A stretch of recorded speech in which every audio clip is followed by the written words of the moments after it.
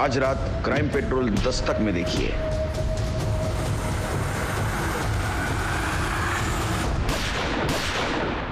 एक पुलिस वाले और उसकी बहन, कौन मार सकता है दोनों को?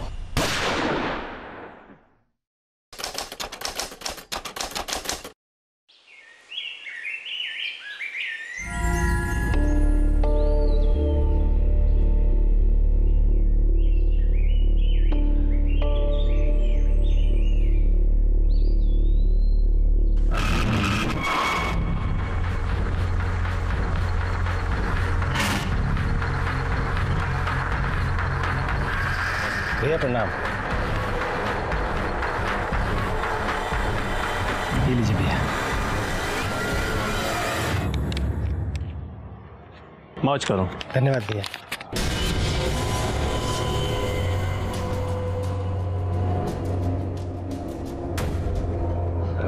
भैया हम चलते हैं। प्रणाम।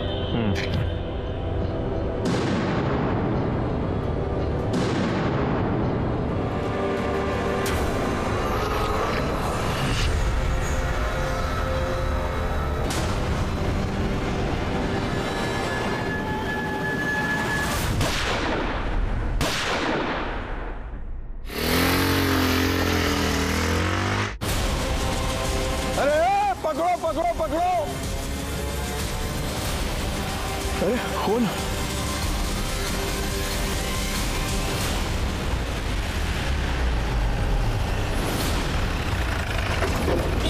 साहब हमने फोन किए थे, हम दूध लेके घर की तरफ जा रहे थे तो देखा एक आदमी फटपट्टी पे आया और इन दोनों को गोली मार के भाग गया। फटपट्टी का नंबर देखा था? नहीं साहब, बूढ़े हो गए हैं, नहीं देख पाए। उसका चेहरा? उसने अपने सर पे गमछा लपेटा हुआ था साहब, इसलिए नहीं देख पाया। सर इस एरिया में तो सीसीटीवी कैमरे की गुंजाइश भी नहीं लग रही है जिससे कुछ पता चल सके। हाँ ठीक है, देखते हैं।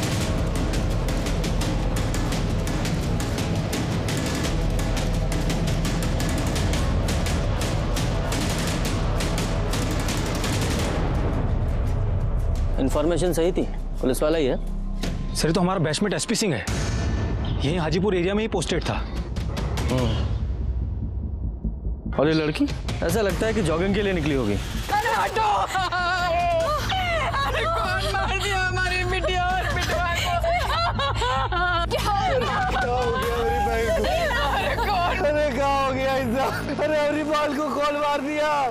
बहन को मार दिया। क्या हो गया? सुनिए 2 मिनट के लिए हमारे साथ आइए।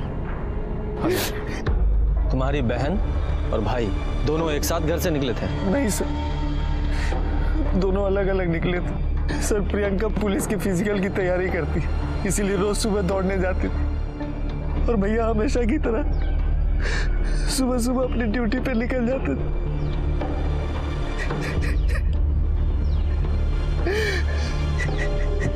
ठीक है, ये दोनों भाई बहन सुबह अलग अलग घर से निकले थे, फिर यहाँ एक साथ कैसे आ गए? सर इस सिंह की फैमिली का पुलिस बैकग्राउंड है, इसके पिताजी डीएसपी पोस्ट से रिटायर हुए थे। लेकिन इतनी सुबह सुबह एक पुलिस वाले और उसकी बहन, क्या नाम? प्रियंका। कौन मार सकता है दोनों को? सर ये जो सिंह है ना, ये 1 नंबर का करप्ट पुलिस वाला था, पूरे एरिया में इसकी धाक थी। सर लोग इसको वर्दी वाला गुंडा बोलते थे। सर जेब से ये पैसा, मोबाइल, पर्स और आईडी कार्ड मिला है और लड़की के पास सिर्फ ये मोबाइल था। इतने सारे पैसे? हफ्ता वसूली में होंगे सर। सर हमको तो ये शूट आउट किसी क्रिमिनल या गैंगस्टर का करवाया हुआ लगता है। हो सकता है, पर ये समझ में नहीं आ रहा कि एक पुलिस वाले और उसकी बहन को क्यों मारा। सर हो सकता है मारने के लिए सिंह को आए हों और बहन गलती से मर गई होगी। या फिर इसका उल्टा भी हो सकता है कि कोई प्रियंका को मारने आया हो और इसे गलती से मार दिया हो। ठीक है, बॉडीज को पोस्टमार्टम के लिए भिजवाओ और गोलियों की बैलिस्टिक रिपोर्ट्स निकलवाओ। पता तो चले गोलियां कौन सी गन से चली थी, और इन दोनों फोन्स की कॉल रिकॉर्ड्स निकलवाओ। जी सर।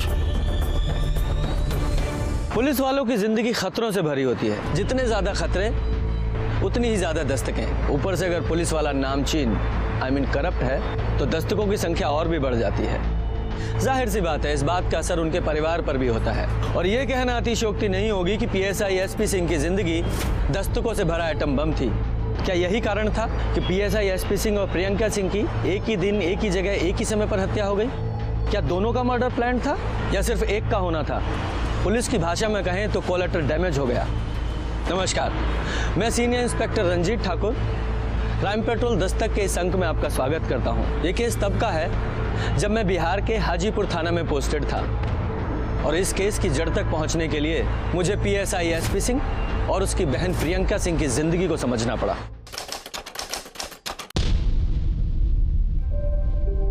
माँ, तुम कह रही थी कि 7 बजे से पहले राखी बांधनी है। ये देखो, हमने 6:45 बजे के पहले राखी बांध दी। बहुत अच्छा किया, बहुत बढ़िया। ये लो 2.5। बोल चुटकी, कार चाहिए, राखी बंधवाई। बोल बोल बोल बोल बोल बोल बोल। अरे भैया हमारे हाजीपुर के सबसे मशहूर दरोगा है, जो मन करे मांग लो। मांगो मांगो मांगो। होंगे हाजीपुर के बड़े मशहूर दरोगा, लेकिन हमारे लिए तो सिर्फ हमारे बड़के भैया है ना। अरे यार, दुनिया की बहनें राखी बांधने के बाद पता नहीं कहाँ मांग लेती हैं, कार, रुपया, पैसा। आई हमारी छुटकी को कुछ चाहिए ही नहीं। अरे रानी, एक गिलास पानी लाओ। अरे गुरु गुरु, हम जा रहे हैं। हाँ बोल, क्या चाहिए? अगर आप हमको कुछ देना ही चाहते हो तो सिर्फ एक ही प्रॉमिस दे दो, आज से ये घूसखोरी बंद। आजा, इधर आजा आजा। तू पुलिस में भर्ती होना चाहती है ना? ठीक, जब तुम्हारा सिलेक्शन पुलिस में हो जाएगा ना, तब तुमको हम ये प्रॉमिस का जवाब दे देंगे, ठीक है? भैया, हम पुलिस में रिफॉर्म लेकर आएंगे। अरे बेटा, कुछ नहीं होता रिफॉर्म उफार्म, समझ गई? पुलिस में भर्ती होने से पहले सब यही कहते हैं समाज सेवा करेंगे, भर्ती होने के बाद कुछ नहीं होता। भैया, हम ना ही घूस खाने देंगे और ना ही खाएंगे। जैसे चलता है वैसे ही चलेगा, कुछ बदलेगा नहीं, समझ गई ना? अरे अरे अरे अरे, फिर शुरू हो गए तुम दोनों। लो लो पानी पियो। अरे देखो इसको अम्मा। अरे 7:30 बजे का शो है सिनेमा का, और 7 तुम लोग यहाँ बजा दिया। सिनेमा जाना है कि नहीं? जल्दी करो, जल्दी करो। चलो चलो।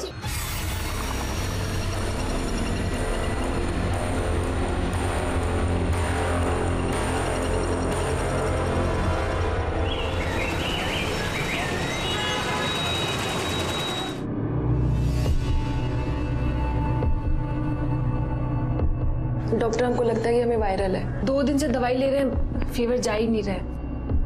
इंटरनेट पर पढ़कर अपने आप को डॉक्टर समझ लीजिए। आप डॉक्टर बनेंगे तो हम क्या करेंगे? लेट जाइए, चेक करना पड़ेगा।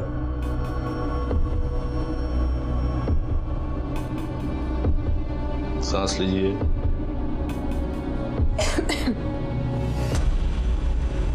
कुर्ती ऊपर कीजिए, थोड़ा और ऊपर।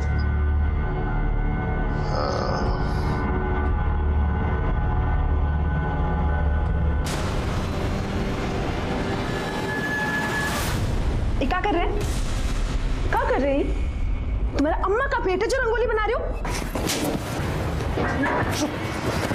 तुमने हमारे साथ ऐसा किया तो पता नहीं कितनी औरतों को अपना शिकार बनाया।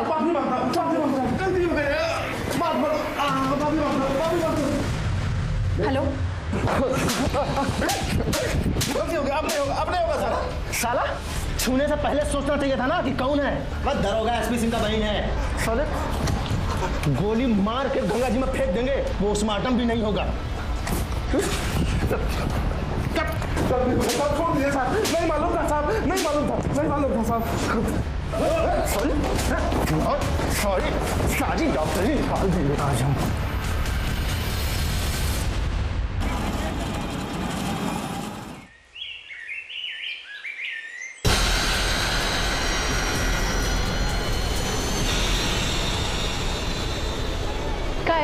मिलने का है बुलायो? क्या सवाल हुआ? हमारे बॉयफ्रेंड है, 3 साल से जानते हैं तुमको, शादी करना चाहते हैं। आकाश, हम तुमसे क्या कहे थे कि जब तक हमारा दरोगा में सिलेक्शन नहीं हो जाता हम तुमसे ना ही मिलेंगे। अरे तो मिलने जुलने से कौन सा तुम्हारा सिलेक्शन रुक जाएगा? आकाश, हम भैया का सर छू के कसम खाए। और आकाश, एक बार हमारा दरोगा में सिलेक्शन हो जाए, हमें फर्स्ट पोस्टिंग मिल जाए, उसके बाद हम खुद जाकर भैया से बात करेंगे। अरे छोड़ो, जुट्टे हैं तुम्हारे भैया, 1 नंबर के। वो चाहती नहीं कि हमारी शादी हो, वो चाहते कि हम अलग हो जाए। हम कह दे रहे हैं आकाश, हम भैया के खिलाफ एक भी शब्द बर्दाश्त नहीं करेंगे, समझे? हाँ, तो हमने भी कोई चूड़ियां नहीं पहनी है, जब आएंगे ना सामने तो देख लेंगे। देख ले, देख भैया को आँख के सामने है भैया।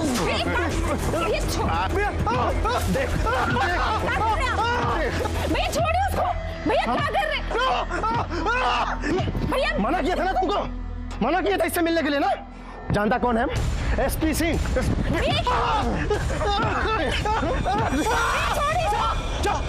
हमारे सर का कसम खाया था ना जिससे नहीं मिलेगी। घर चल बताते हैं। चल घर चल। अरे क्या कर रहे हैं? छोड़िए हमको। एसपी सिंह और प्रियंका सिंह दोनों की आइडियोलॉजी भले ही अलग हो, लेकिन चूंकि दोनों पुलिसिया माहौल में पले बड़े थे, इसलिए दोनों ही दिलेर और दबंग थे। घर में दोनों भले ही लड़ते झगड़ते हों, लेकिन घर के बाहर एक दूसरे की परेशानी नहीं देख सकते थे। घर के आसपास के लोगों ने हमें बताया कि प्रियंका कुछ भी गलत बर्दाश्त नहीं कर पाती थी। वो बहुत ही दिलेर और दबंग थी। लोग उसे हिटलर बुलाते थे। ऐसे में एक करप्ट पुलिस वाला और एक हिटलर लड़की जो पुलिस वाली बनना चाहती थी, उनके बहुत दुश्मन थे। और अब इस केस को सॉल्व करना हमारे लिए और भी चुनौती भरा होता जा रहा था। सर, एसपी सिंह और प्रियंका सिंह की पोस्टमार्टम रिपोर्ट आ गई है। क्लोज रेंज से गोली मारी गई थी। इसका मतलब मर्डर प्लान था। हाँ सर, हमको भी ऐसा ही लगता है। ये बैलिस्टिक रिपोर्ट आ गई ना? हाँ सर। देसी रिवॉल्वर से गोली चलाई गई थी। यादव जी, एक काम करो, पता करो कि आज की तारीख में कितने एक्टिव गैंग हैं जो देसी रिवॉल्वर का इस्तेमाल करते हैं। उन सारे शूटर्स का भी पता करो, और ये भी पता करो कि हाल फिलहाल में किसी देसी रिवॉल्वर की खरीद बिक्री हुई है कि नहीं। जी सर। और सर, एसपी सिंह के कॉल रिकॉर्ड्स के मुताबिक उसकी आखिरी बार बात किसी टिंकू नाम के लड़के से हुई थी। और सर, टिंकू के मोबाइल की लास्ट लोकेशन क्राइम सीन की है। ये टिंकू कौन है? सर, लोकल लेवल पर रंगदारी का काम करता है। एसपी सिंह के लिए हफ्ता वसूली का काम करता था। इसका मतलब सिंह के पास से जो पैसे बरामद हुए हैं वो जरूर इस टिंकू सिंह ने दिए होंगे। सर, ये भी तो हो सकता है कि टिंकू एसपी सिंह के सामने अच्छा बनता हो, लेकिन टिंकू ने ही टिप दी हो उसको मारने के लिए, या फिर किसी और के कहने पर टिंकू ने ही मार दिया एसपी सिंह को। हो सकता है। वो प्रियंका के कॉल रिकॉर्ड से कुछ पता चला? हाँ सर। सर, प्रियंका के कॉल रिकॉर्ड्स के मुताबिक उसकी आखिरी बार बात, यानी उसकी मौत से 10 मिनट पहले, किसी आकाश आनंद से हुई थी। और सर, आकाश आनंद की मोबाइल की लास्ट लोकेशन प्रियंका की मोबाइल की लोकेशन से मैच करता है। सारी डिटेल्स मुझे देना, मैं देखता हूँ इस आकाश आनंद को, और तुम इस टिंकू को पकड़ के लेके आओ। ये टिंकू सिंह का घर कौन सा है? ये आगे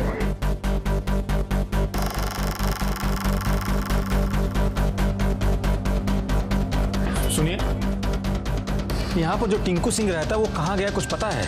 जी दरोगा जी, वो बैग लेकर कहीं तो चला गया है। और हाँ, वो बहुत डरा हुआ सा लग रहा था। सर, ये टिंकू सिंह तो फरार है। कहीं बिल में छुपा बैठा होगा। ऐसा करो, सारे थानों में उसकी फोटो सर्कुलेट करो और अपने खबरियों को भी अलर्ट करो। तब तक मैं ये आकाश से मिल के आता हूँ। जी सर, हम प्रियंका को मर्डर से पहले मिले थे। लेकिन मिलने क्यों गए थे? क्योंकि सर, हम एक आखिरी बार पूछना चाहते थे प्रियंका से कि वो हमसे शादी करेगी या नहीं। प्रियंका, अब हम और इंतजार नहीं कर सकते। अरे हमको अपने मम्मी पापा को भी तो बताना है ना कि हम शादी कर रहे हैं या नहीं। आकाश, हमारा जवाब वही है, जब तक हम दरोगा नहीं बन जाते हम शादी नहीं करेंगे, समझे? लेकिन प्रियंका सुनो तो, एक मिनट। प्रियंका, एक मिनट। और फिर हम वहां से निकल गए सर।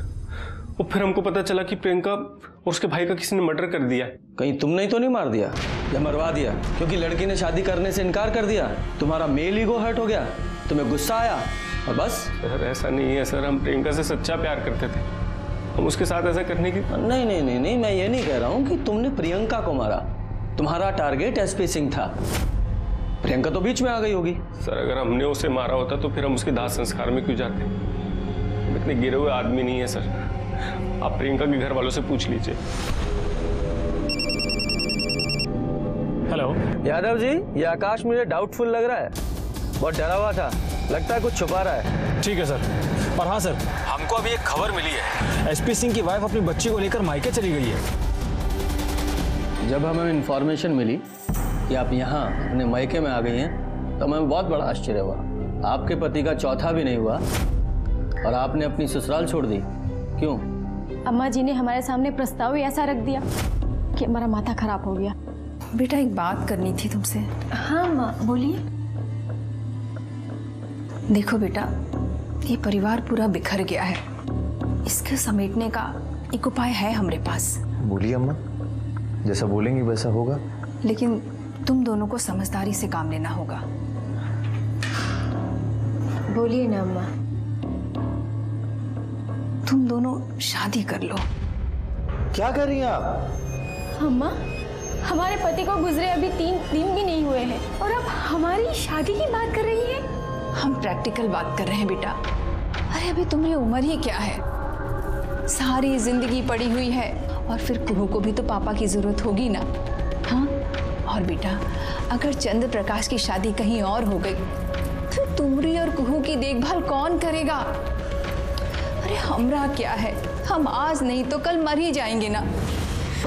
अम्मा, हमसे ये पाप नहीं होगा। अरे पाप नहीं है बेटा। आप ये सब सोच भी कैसे रही हैं, हमें समझ में नहीं आ रहा है। हम अब यहाँ नहीं रुक सकते, हम जा रहे हैं मायके। अरे अरे सुन तो। और हम यहाँ भैया के पास चले आए। सास गलत नहीं बोल रही, कम से कम तुम्हारा देवर तुम्हारे पति की तरह औरतबाज तो नहीं। ये क्या बोल रहे हो रणविजय चौहान? अरे सच कह रहे हैं साहब, जिंदगी हराम कर रखी थी हमारी इकलौती बहन की, और बहन के गम में हम परेशान हुए जा रहे हैं। होनी को कौन टाल सका है, जो भाग्य में लिखा था वही हुआ। अरे कहीं एसपी सिंह का भाग्य आपने तो नहीं बदल दिया? क्या बोल रहे हैं साहब, कुछ भी बोलेंगे? आप लोगों के पास कोई सबूत है सबूत? ठीक है, चलो। यादव जी एक काम कीजिए, इस रणविजय के सारे कॉल रिकॉर्ड्स, मोबाइल लोकेशंस, सारी डिटेल्स निकालिए। जी सर। और सर सर्च वारंट भी निकलवा ले क्या? अगर इसके घर से हमको गन मिल गया तो एविडेंस भी हमारे हाथ में ही होगा। ठीक है, तुम सर्च वारंट निकलवाओ, तब तक मैं इस रानी और सिंह के बीच के रिश्ते की दरार की गहराई को समझता हूँ। ये आपके पड़ोसी PSI SP सिंह कैसे आदमी थे? मतलब उनका अपनी पत्नी के साथ कैसा रिलेशन था? काहे का रिलेशन साहब, वो दोनों तो नाम भर के पति पत्नी थे। और रानी, वो तो खुश भी ना थी अपने पति से। अरे रानी, आज तो तेरी शादी की सालगिरह है ना? सिंह साहब तो आज धारने वाले हैं, तो कोई नई नाइटी बीटी खरीदी कि नहीं? अरे रो क्यों रही हो, क्या हुआ? जब से कुहू हुई है हमारे बीच कुछ नहीं हुआ। इंस्पेक्टर साहब, रानी तो बोला करती थी कि उसके पति का बाजार वाली औरतों के साथ भी चक्कर था। क्या है रानी? भाभी, आप हमको चूहा मारने वाली दवाई ला दो, हम खुद भी खा लेंगे और कुहू को भी खिला देंगे। अरे लेकिन बताओगे हुआ क्या है? क्या बताए भाभी हम आपको, कभी कहीं लिपस्टिक का निशान, कभी कहीं दांत का निशान। घर आते हैं तो हंस हंस के पता नहीं फोन पे किससे बतियाते, और फोन मांगो तो हाथ चलाते।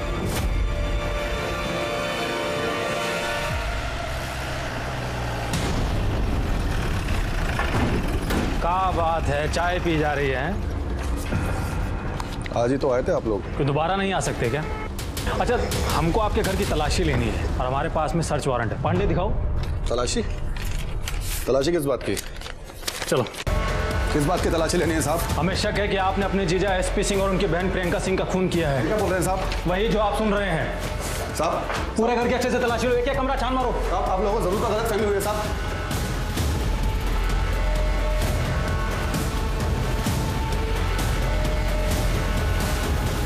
सर, ये रिवॉल्वर मिली है। ये कहाँ है? ओ, अब वो अपनी सुरक्षा के लिए रखे हैं। लाइसेंस है आपके पास? चल। इंस्पेक्टर साहब, हमने कोई खून नहीं किया साहब। जिस गोली से SP सिंह की मौत हुई थी वो देसी रिवॉल्वर से चली थी, और तुम्हारे यहाँ से हमें बिना लाइसेंस का देसी रिवॉल्वर बरामद हुआ है। बोला हम अपने जीजा को क्यों मारेंगे साहब? वो भी बता देते हैं। इंक्वायरी की हमने, तुम्हारी बहन अपने पति यानी कि तुम्हारे जीजा से उसकी औरतखोरी की वजह से परेशान थी।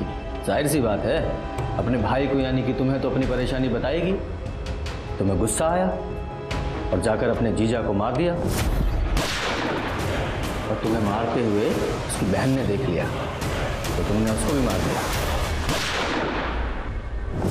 नहीं साहब, हमने कोई खून नहीं किया साहब। एविडेंस है हमारे पास। यादव जी, अंदर लेकर आइए जरा। जी सर।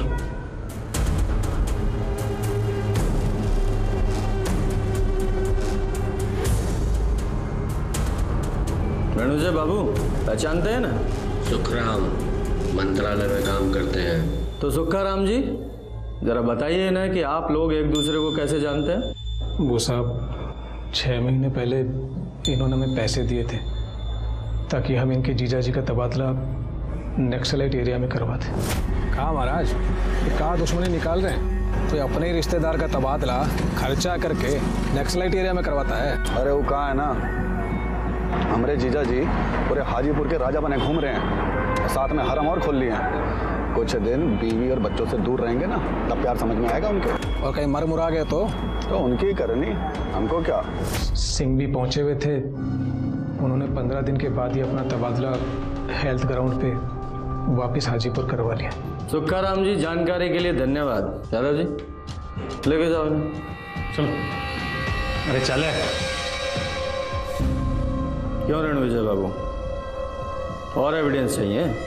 इसके अलावा सारे सर्कमस्टेंशियल एविडेंस भी तुम्हारे खिलाफ हैं कि तुमने ही एसपी सिंह और प्रियंका का खून किया है, समझे? सिर्फ बैलिस्टिक रिपोर्ट आनी बाकी है, तब तक यहीं रहोगे तुम। सर रणविजय चौहान के गन की बैलिस्टिक रिपोर्ट आ गई है। उसके गन से गोली नहीं चलाई गई थी। ठीक है, फिलहाल के लिए इसे छोड़ दो और 24 घंटे इस पर नजर रखवाओ। मुझे शक है ये कुछ छुपा रहा है।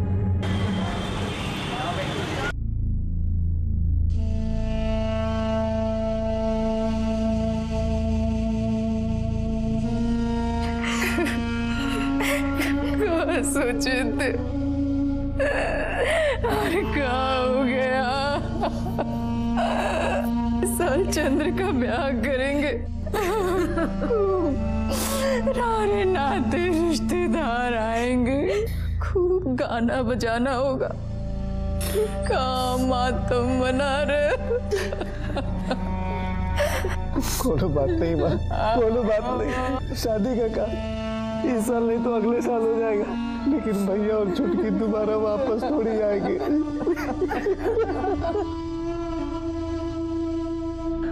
अरे पागल हो गए हो क्या तुम? शादी के चक्कर में कोई भी नौकरी पकड़ लोगे? थोड़ा धैर्य रखो और ये शादी का भूत अपने सर से उतार दो। हाँ, रखता हूं। हमारे छोटे भाई शादी के चक्कर में कोई भी नौकरी करने को तैयार हैं। इन्हें नहीं पता कि शादी के बिना हम कितने खुश हैं। सर शादी करके भी खुश रह सकते हैं, बस थोड़ी सी परेशानी बढ़ जाती है। अरे हाँ, मैं तो भूल ही गया, आप भी शादीशुदा हैं। सर शेरू आया आपसे मिलने। हाँ नमस्ते साहब। बोलो शेरू, क्या खबर लाया? सर प्रियंका के कॉलेज में एक लड़का पढ़ता है बबलू। प्रियंका और उसकी सहेली मीता रक्षाबंधन वाले दिन दोनों ने बबलू की जमकर पिटाई की थी। और सर उनकी एक सहेली है नाजिया, जिसने इस पिटाई का वीडियो बनाया था। सर ये देखिए, ये वीडियो भी खूब वायरल हुआ था।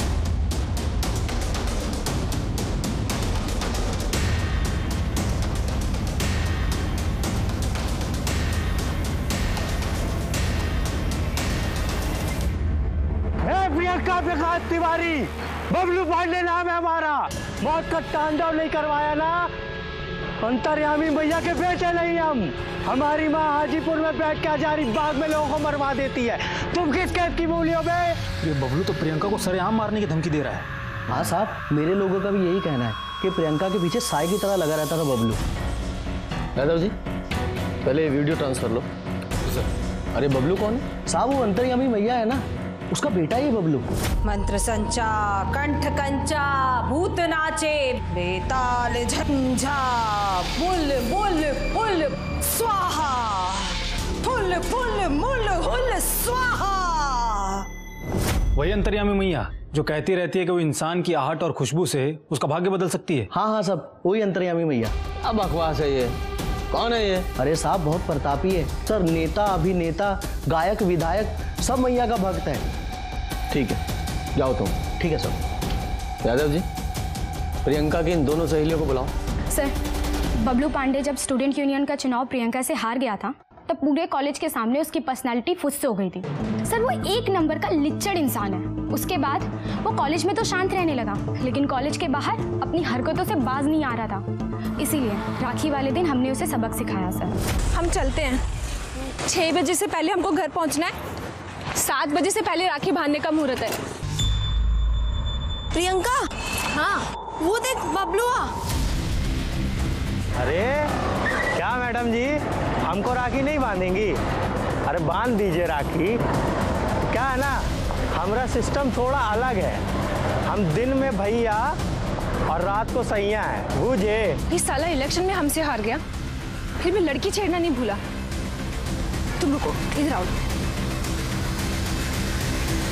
तुमको बहुत शौक है ना लड़की छेड़ने का?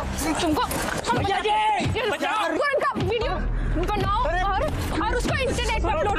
इसलिए कि हाजीपुर का क्या बिहार का सारा लड़का लड़की छेड़ना भूल जाए।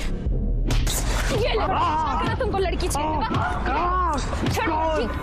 इस बबलुआ की 2 शादीशुदा बहनें भी है, फिर भी बेशर्म को शर्म नहीं है। इसकी बहनें होती ना तो वो भी यही करती।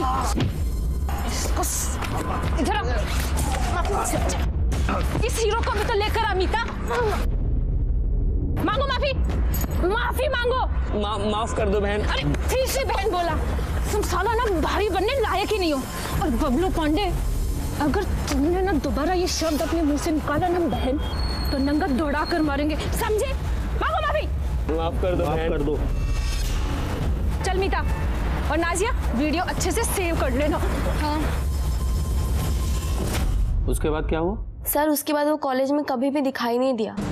प्रियंका ने आप लोगों को कभी बताया कि बबलू पांडे ने उसे जान से मारने की धमकी दी या कोई फोन वगैरह किया? सर प्रियंका अकेले 5 बबलू पांडे के बराबर थी। अगर उसने ऐसा कुछ किया होता ना तो प्रियंका उसे वहीं मुआ देती सर। हाँ सर, इसलिए हमने जो राखी वाले दिन वीडियो बनाया था वो हमने अपलोड भी नहीं किया। आप लोगों ने वीडियो अपलोड नहीं किया? कहाँ है वो वीडियो? सर वो मेरे पास है। दिखाइए।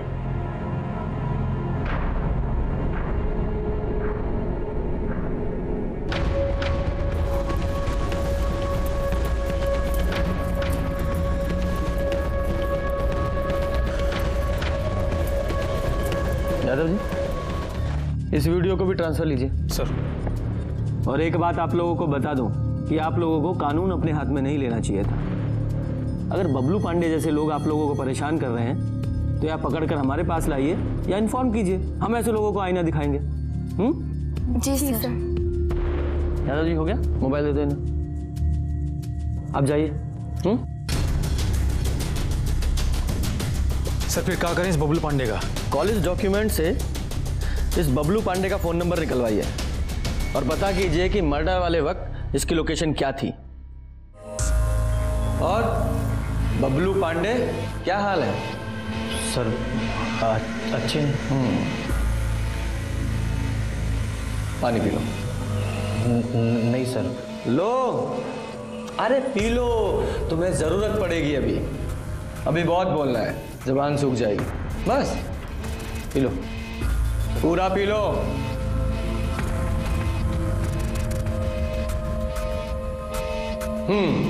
हमें अच्छी तरह से पता है कि तुम्हारी माँ बहुत पहुंची हुई चीज है, पर हमें कोई फर्क नहीं पड़ता। अब सीधे सीधे बताओ कि प्रियंका और एसपी सिंह को कैसे मारा? सर क्या बोल रहे हैं सर? हमने किसी को नहीं। झूठ मत बोल, हमें अच्छी तरह से पता है। सच प्रियंका के मर्डर के कई दिन पहले से तू उसका पीछा कर रहा था।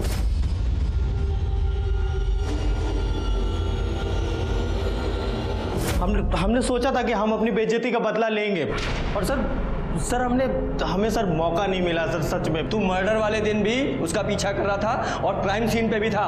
पांडे जी, ये देखो तेरे फोन की locations.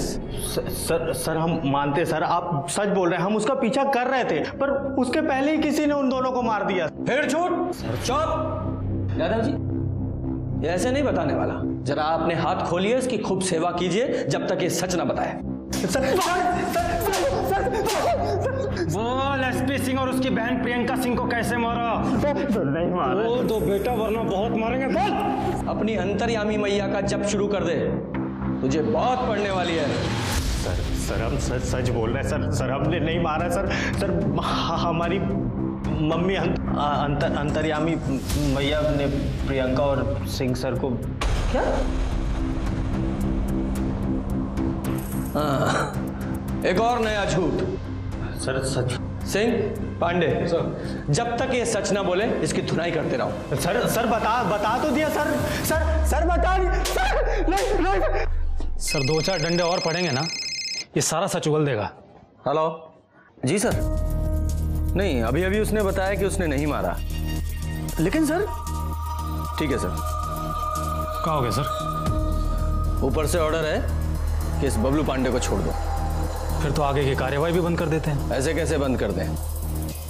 Senior inspector Ranjit Thakur हैं हम। इस बबलू को तो छोड़ देते हैं, लेकिन इसकी अंतर्यामी मैया से मिलकर आते हैं। अरे रुकिए आप लोग, वो बिना मैया का परमिशन का आप अंदर कैसे आए? अरे तुम ही परमिशन लेके चला रहे हो क्या ये गोरख धंधा? सबको थाने में डाल देंगे, फिर निकल जाएगी सारी परमिशन। अरे साहब, कम से कम जूते चप्पल तो निकाल दीजिए। जूते चप्पल से ही मारेंगे, ठीक है? चलो ऑटो साइड में बैठो। अरे रुकिए साहब, रुकिए तो सही। अरे रुकिए तो सही साहब। अरे बेताल झंझा फुल फुल मुल फुल स्वाहा।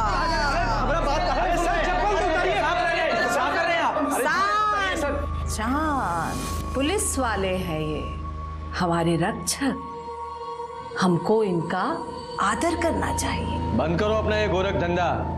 अंतर्यामी मैया उर्फ अनीता रमन पांडे। अंतर्यामी मैया की जय। अंतर्यामी मैया की। आप अच्छा एक बात बताइए, आप अपना छोटा भाई की नौकरी ना लगने से परेशान हैं कि नहीं?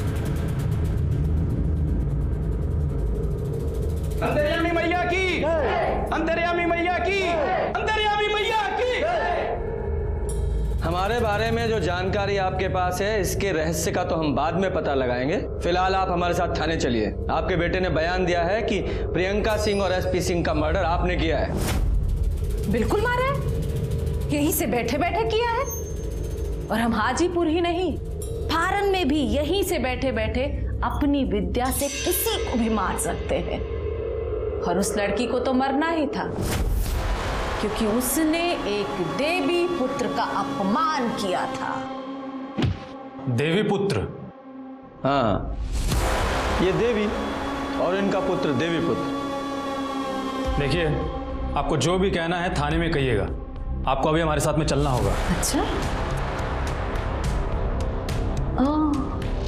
दरोगा यादव जी, एक तो आप पहला गलती किए जो बिना लेडी कांस्टेबल के हमको अरेस्ट करने आ गए, और दूसरा आप लोग जिसको भी रिपोर्ट करते हैं ना, सब हमारे घर पे है।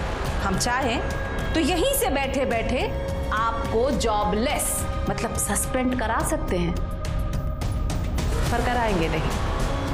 अब आगे की बात हमारा वकील करेगा। जाइए, अरेस्ट वारंट लेकर आइए। अब हमारे सामने 2 चुनौतियां हैं। एक तो तुम्हारे इस गोरख धंधे का पर्दाफाश करना, और दूसरा प्रियंका सिंह और एसपी सिंह केस में तुम्हारा कितना इन्वॉल्वमेंट है उसकी जड़ तक पहुंचना। पता कीजिए।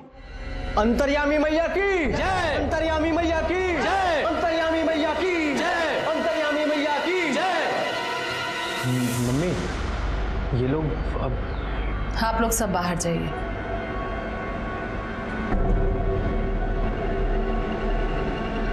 मम्मी, ये लोग अब क्या करेंगे? अब तुम देखते जाओ कि हम क्या करते हैं।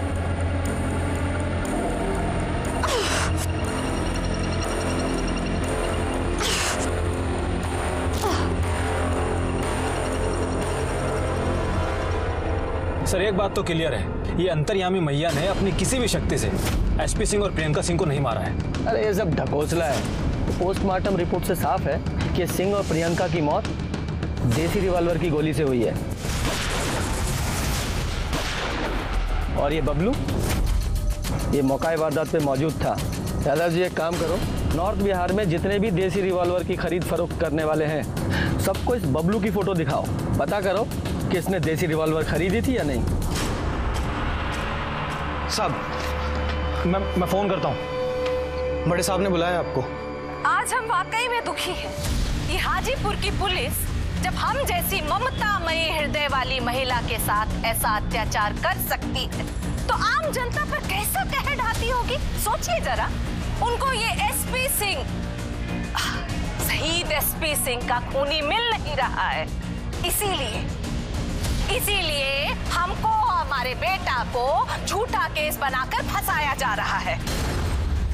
ये देखिए, देखिए अच्छे से देखिए, हाँ देखिए, ये वो सीनियर इंस्पेक्टर रंजीत ठाकुर और दरोगा यादव हमारे साथ जबरदस्ती की है, आपको जबरदस्ती हाथ से खींचा, उसकी वजह से देखिए कैसा नुच गया है। देखिए देखिए, हमारा गला पकड़कर हमको बाहर निकालने का कोशिश किया गया है। किसी तरह भी हम अपना जान बचाए हैं उन लोगों से। ये मानव अधिकार का हनन है। हम बिहार सरकार से विनती करते हैं कि उन पर कड़ी से कड़ी कार्रवाई की जाए, वरना हम आमरण अनशन पर बैठ जाएंगे। अंतर्यामी मैया की, अंतर्यामी मैया की, अंतर्यामी मैया की। जी सर। सर ये मामला मैं 48 घंटे में सॉल्व करता हूँ। जी सर। जय सर।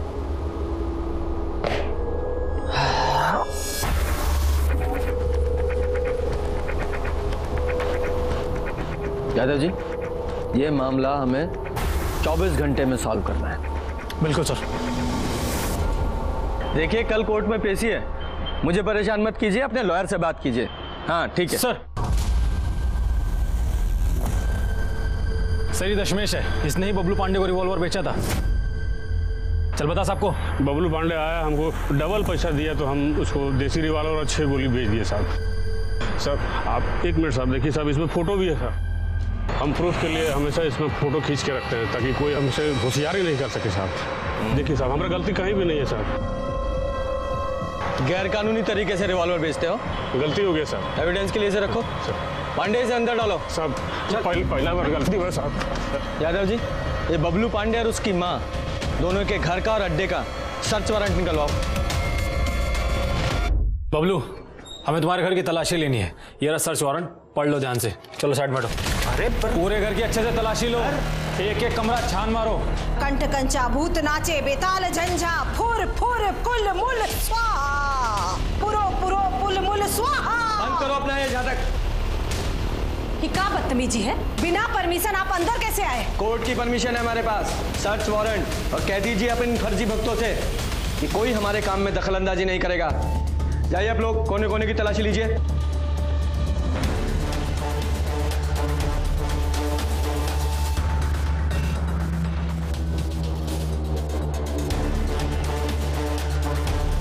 सर खाने पीने का सामान उसमें कुछ नहीं है सर।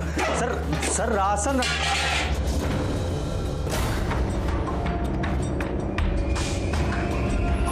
ये राशन है, राशन है ये।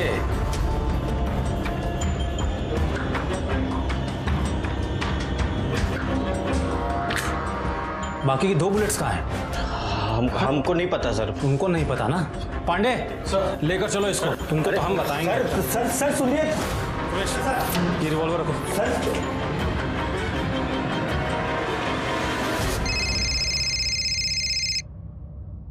हाँ यादव जी बोलिए। सर बबलू पांडे के घर से हमको देसी रिवॉल्वर मिला है।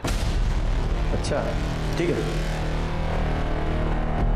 अंतर्यामी मैया, आपके घर से देसी रिवॉल्वर बरामद हुई है। क्या कहना आपका इसके बारे में? हा? आपने इस तंत्र मंत्र से वो रिवॉल्वर क्यों नहीं गायब कर दी थी?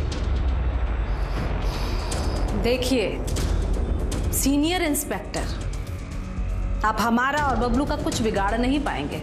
आपके नेताजी ना हमसे सलाह लेते हैं, तो इस बार हमारी जो पहली सलाह होगी उनको वो ये कि आपको जल्द से जल्द सस्पेंड कर दिया जाए। अंतर्यामी मैया की, अंतर्यामी मैया की। चुप। आपको जो करना था तो आप कर चुकी, अब हमारी बारी है। दशमेश ने तुमको रिवॉल्वर के साथ में 6 गोलियां बेची थी। 4 गोलियां यहाँ है, बाकी की 2 कहाँ है बता? पूछना क्या यादव जी? एक प्रियंका की बॉडी में, दूसरी एसपी सिंह की बॉडी में, है ना? नहीं सर नहीं, सच में सर हमको नहीं पता सर। तुमको नहीं पता?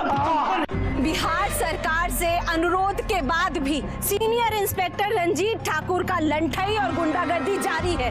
हमारा बेटा को जबरदस्ती अंदर बंद करके उसको पीटा जा रहा है और हमको उससे मिलने भी नहीं दिया जा रहा है।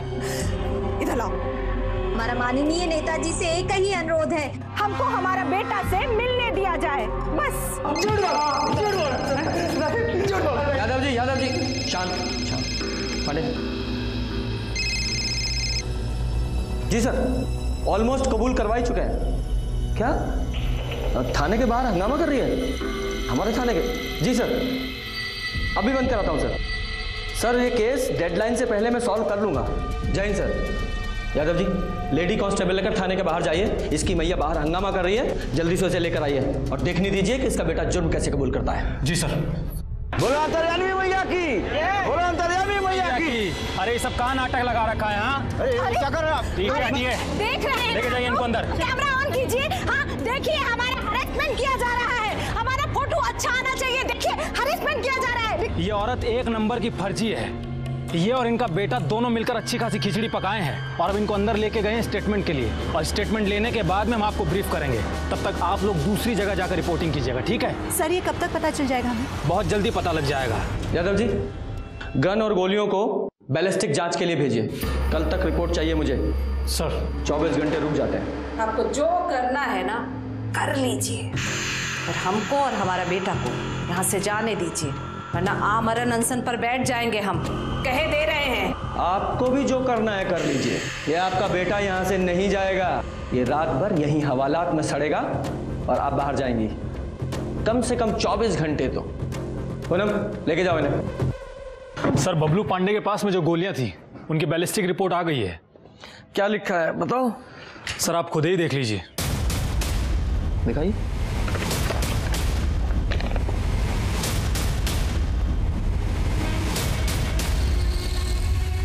दोनों माँ बेटों को बुलाओ।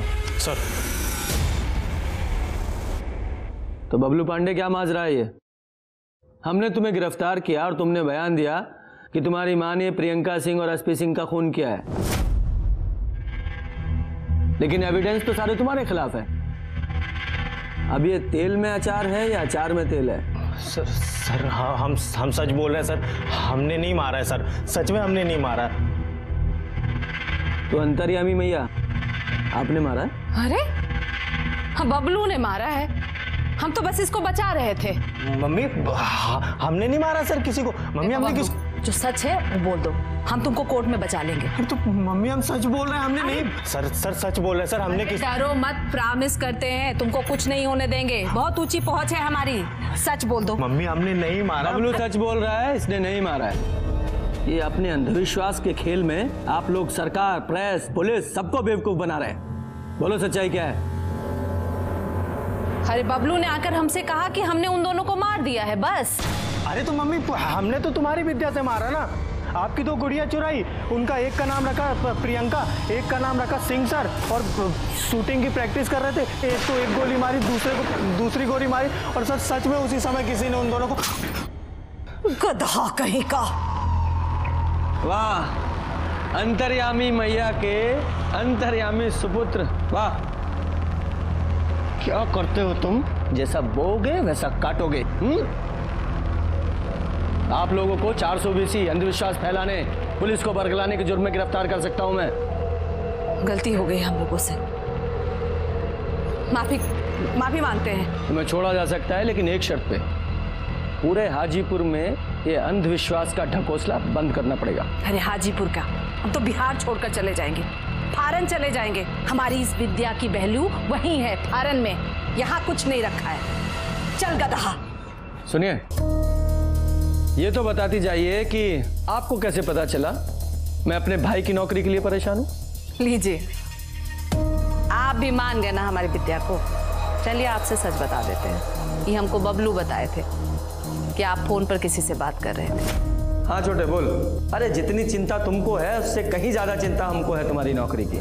हाँ, ये बात देखा यादव जी, अंतर्यामी मैया और उनके बेटे बबलू पांडे के बुने भ्रमजाल ने हमारा बहुत समय खराब किया। नतीजा 0 सन्नाटा। लेकिन हम रुके नहीं। ये केस बहुत बड़ा बन चुका था। हाजीपुरी नहीं, पूरे बिहार की नजरें इस केस पर टिकी थी, और इसी दौरान हमारे ऐसी चीजें पता चली जिन्होंने इस केस की दिशा ही मोड़ दी।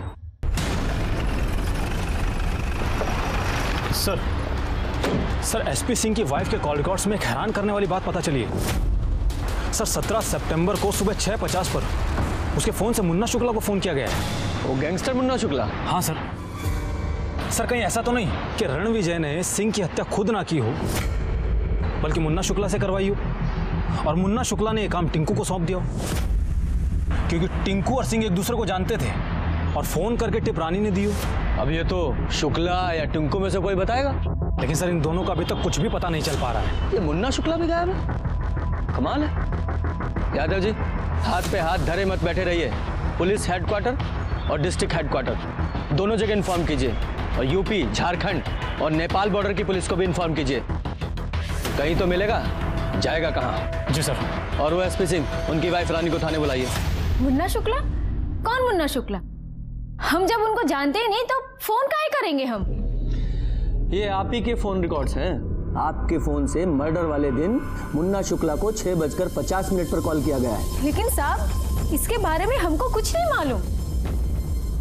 देखिए, आप सच्चाई छुपा रही हैं। सीधे सीधे बताइए कि मुन्ना शुक्ला कहाँ है। उसने एक पुलिस वाले का खून करके अच्छा नहीं किया है। साहब, हम सच कह रहे हैं, हमको कुछ नहीं मालूम, हमें जाने दीजिए। नहीं, जा तो आप नहीं सकती, क्योंकि आपके खिलाफ हमारे पास ठोस सबूत है। एक बार ये मुन्ना शुक्ला पकड़ा जाए, फिर सब क्लियर हो जाएगा। तब तक आप हमारी सस्पेक्ट हैं। पूनम जी, लेके जाइए इन्हें। अरे आप क्या कर रही हैं ये? साहब, हम सच कह रहे हैं। जाइए, अगर कुछ याद आए तो पूनम जी को बताइएगा। साहब,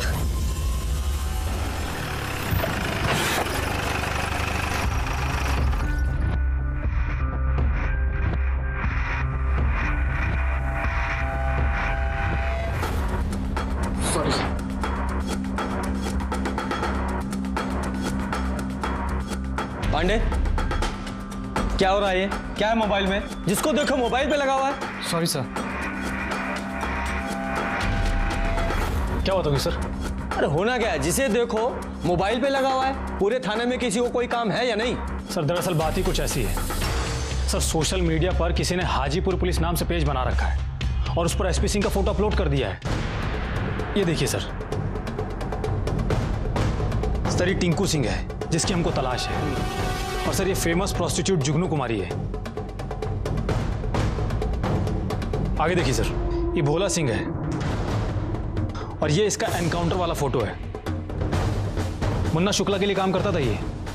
टिंकू वाली फोटो जरा दोबारा निकालो। ये तो क्राइम सीन की फोटो है। मतलब जिसने ये फोटो निकाली है वो क्राइम का विटनेस है जो हमारे सामने नहीं आया। सर कहीं ऐसा तो नहीं है कि मुन्ना शुक्ला ने भोला का बदला लेने के लिए टिंकू के जरिए एसपी सिंह को मरवाया हो और उसकी पत्नी से पैसा या टिप लिया हो? उन दोनों के बीच का जो कनेक्शन है वो एसपी सिंह का साला रणविजय चौहान हो। सर ये सब तो चक्रव्यूह जैसा लग रहा है। चक्रव्यूह है तो टूट जाएगा। सबसे पहले आईपी एड्रेस से ये पता करो कि कौन है ये जो इंटरनेट पे फोटोज अपलोड कर रहा है। और ये मुन्ना शुक्ला का क्या अपडेट है? सर उससे रिलेटेड हमको एक टिप मिली है, हमारी टीम गई हुई है।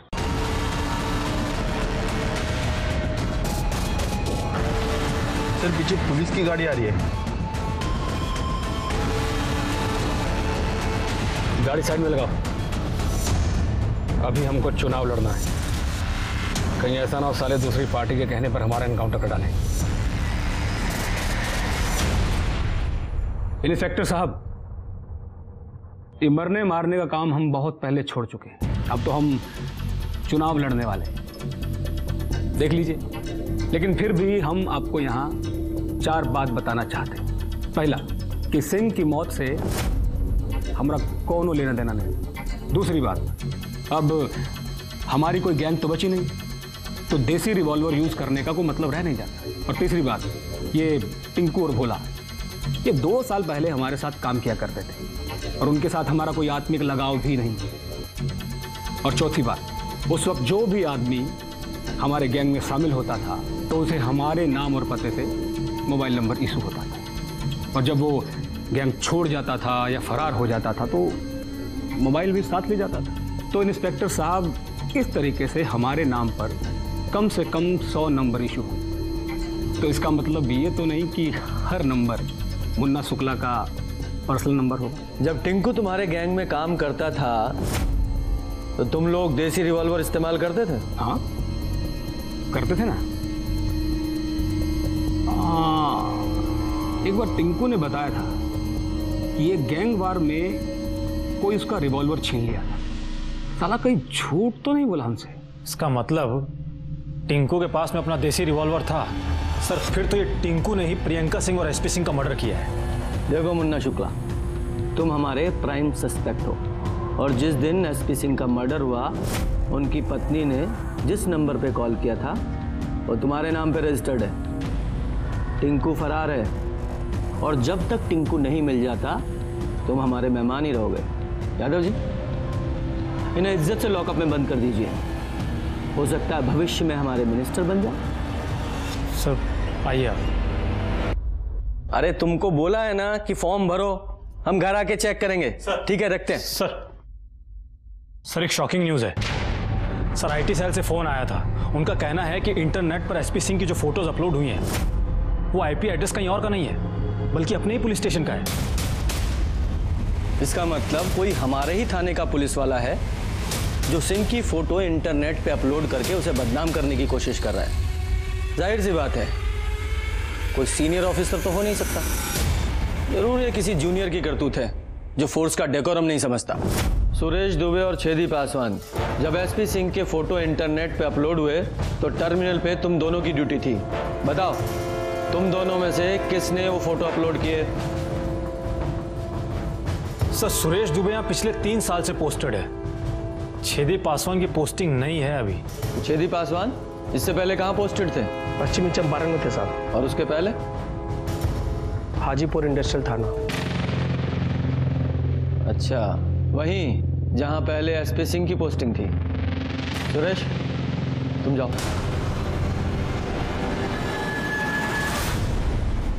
साहब अपलोड नहीं करते तो क्या करते साहब? जब इस एसपी सिंह का मर्डर हुआ तो सब लोग उनका बड़ाई करते थक नहीं रहा था। अरे हज देखो, अपराध की दुनिया में खलबली मचा देने वाला सब इंस्पेक्टर एसपी सिंह हुआ सही। आप खाली आगे देखो, पूरा पेपर इनसे भरा हुआ है, ये देखिए।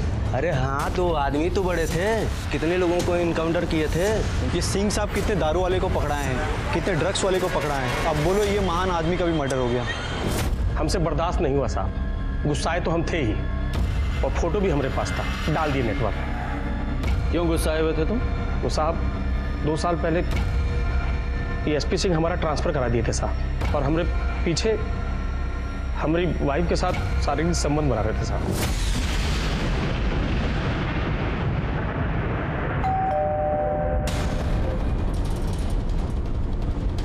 कौन? ज्योति हम हैं, छेदी।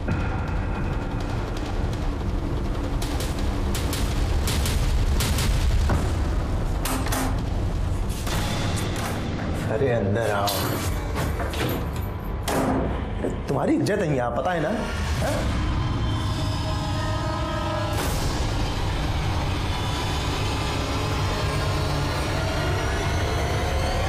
क्या कर रही हो? अरे पति के सामने तो कपड़ा पहन लो ठीक से, हमारी बात दूसरी है। देखो हम कोशिश करेंगे कि ये सरकारी क्वार्टर तुम्हारे लिए कंटिन्यू रहे और तुम्हारा ट्रांसफर भी रुकवा देंगे। ज्योति का ख्याल रखना, ठीक है? चलते हैं।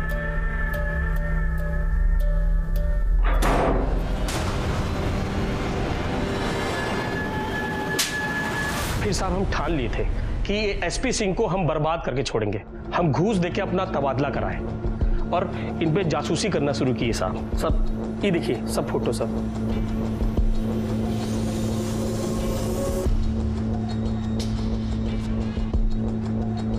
जब सिंह का मर्डर हुआ तो तुम क्राइम स्पॉट पे थे, कहीं तुमने ही तो उस टिंकू को टिप और पैसे नहीं दिए थे? नहीं साहब, हमारा मकसद उनको मारना नहीं था साहब, हम तो सिर्फ उनको बदनाम करके उनका घमंड तोड़ना चाहते थे। संयोगवश उस दिन हम वहां पर थे और ये फोटो खींच रहे थे साहब। चलो मान लेते हैं तुम क्राइम स्पॉट पे संजोग से थे, लेकिन थे ना? तुम्हें जब सिंह की हत्या हुई तो पुलिस वाला होने के नाते उसे बचाना चाहिए था ना? अगर उसे रोक नहीं पाए तो कम से कम कातिल को पकड़ने की कोशिश करनी चाहिए थी। साहब दुर्भाग्य से उस वक्त हमारा एक फोन आ गया था साहब। हम फोन पे बतिया ही रहे थे कि हमको गोली का आवाज सुनाई दिया। हम पीछे मुड़ के देखे तो दोनों को गोली लग गया था। एक आदमी सर पे गमछा बांध के भाग गया। मोटरसाइकिल का नंबर भी नहीं देख पाए और ना ही उसका चेहरा देख पाए साहब। आप चाहे तो हमारा कॉल रिकॉर्ड लेके चेक करवा लीजिए साहब, सच कह रहे हैं, हमको उसी वक्त फोन आया था साहब। तुम्हारे कॉल रिकॉर्ड तो हम चेक करेंगे ही, फिलहाल तुम्हारा फोन बतौर एविडेंस हमारे पास रहेगा। जाओ बाहर जाके बैठो, थाने से बाहर नहीं जाओगे। सर छेदी के पास में एसपी सिंह को मारने का स्ट्रॉन्ग मोटिव है। हाँ मोटिव तो है सर, कानूनी तौर पर इसके हाथ जरूर बंधे थे। हो सकता है इसने गैर कानूनी तरीके से एसपी सिंह को मरवाया हो। देखो यादव जी, होने को तो कुछ भी हो सकता है, लेकिन जो छेदी ने किया है वो गलत तो है ही। थाने में जब तक ये रहेगा विटनेस और एविडेंस के साथ छेड़छाड़ कर सकता है। एक काम करो, सबसे पहले इसका सस्पेंशन लेटर टाइप करो और उसके बाद इसके कॉल रिकॉर्ड्स, कॉल लोकेशंस, सारी अकाउंट डिटेल्स सब निकलवाओ और एक कांस्टेबल को 24 घंटे इस पर नजर रखने के लिए बोलो। जी सर। और हाँ सर, इंटरनेट पर एसपी सिंह के साथ में जिस लड़की का फोटो अपलोड हुआ है वो फेमस प्रोस्टिट्यूट जुगनू कुमारी है। अच्छा, इस जुगनू कुमारी से मिलना पड़ेगा, हो सकता है केस का कोई एंगल वहां भी हो। हम तो सिंह जी का सिर्फ दर्द मिटाते थे, देह दर्द, दिल दर्द, दिमाग दर्द। आज पैसा नहीं सोना लूंगी, प्योर गोल्ड। अरे मेरी जान, तुम्हारे लिए ही है। अरे ठहरो जरा, अभी तो जरा 2-4 राउंड फायरिंग और होने दो। दरोगा जी, फिर देरी किस बात की है? समाज सेवा का काम है हमारा। जुगनी जी, हम समझ गए, हमें सिर्फ इतना बताइए कि एसपी सिंह के बारे में कोई ऐसी बात आपको पता है, कोई घटना या कोई वारदात जिससे हमें एसपी सिंह, उसकी बहन प्रियंका सिंह के मारे जाने के बारे में पता चल सके। देखिए साहब, अगर जुगनू को कुछ भी पता होता ना तो वो सबसे पहले थाने आकर आपको बताती। और वैसे भी सिंह जी से तो हमें आशिकी थी। ठीक है, जुगनू पर नजर रखवाइए, कुछ ज्यादा ही बोल रही थी। सर कुछ भी पता नहीं चल पा रहा है कि खूनी है कौन। अभी तक छेदी पासवान के खिलाफ भी कुछ नहीं मिला है। आकाश आनंद, रानी प्रकाश सिंह, सिंह का साला रणविजय चौहान, मुन्ना शुक्ला, बबलू पांडे, ये सब के खिलाफ भी कुछ नहीं मिला है। हाँ, ये टिंकू का क्या हुआ?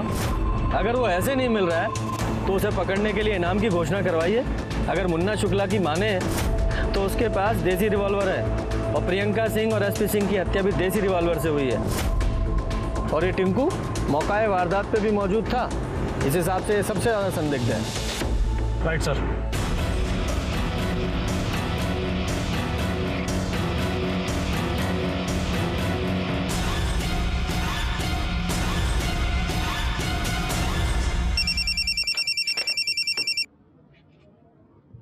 हेलो सर, जुगनू किसी लड़की से मिली थी शाम में। अब वही लड़की सिंह साहब के घर आई है उसकी माँ और भाई से मिलने के लिए। ठीक है, मैंने आपको फोन किया था, उसका घर आ गया। चलो दिखाओ। किधर है? साहब ये घर। तुम जाओ।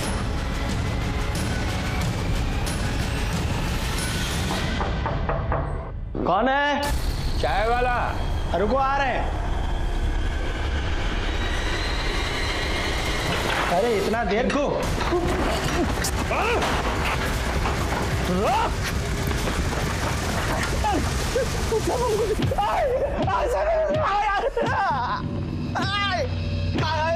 चले के साथ बताते बताओ।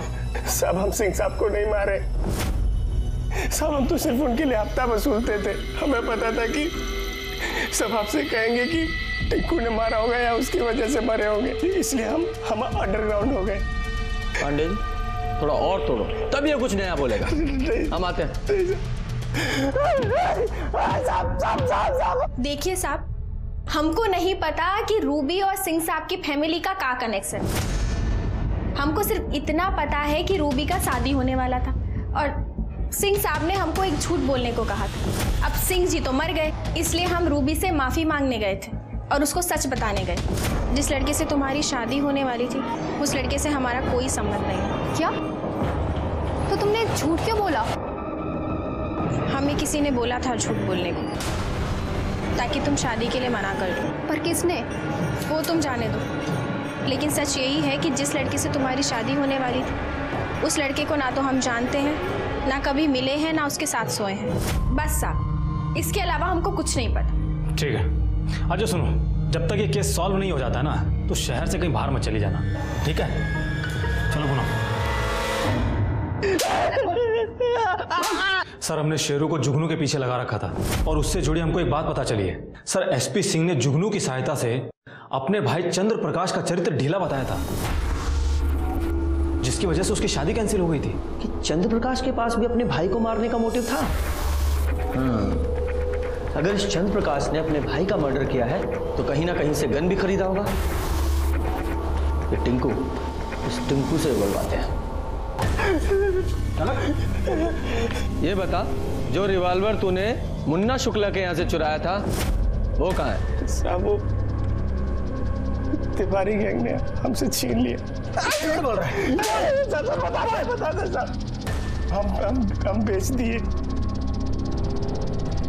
किसे?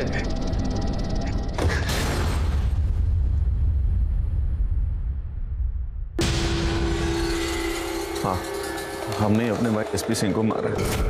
1 महीना पहले टिंकू से बंदूक खरीदा था। सर, पहले तो सोचा कि सुपारी दे, लेकिन सोचा नहीं, वो खुद से मर्डर कर। टिंकू के दोस्त भोला का नंबर था हमारे पास, जो पहले मुन्ना शुक्ला के लिए काम करता था, जिसका भैया ने फेक इनकाउंटर किया था।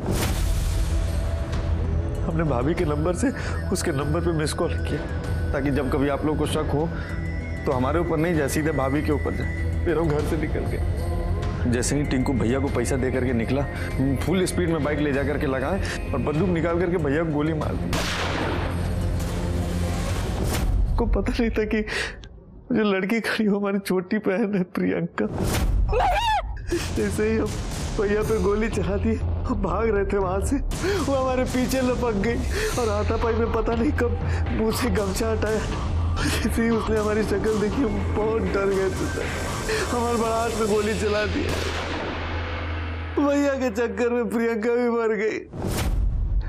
जब प्रियंका दीदी ने सीपी भैया के मुंह से गमछा हटाया तो हम चेहरा देख लिए थे, इसलिए हम वहां से भाग गए, अंडरग्राउंड हो गए। खड़ा उठ।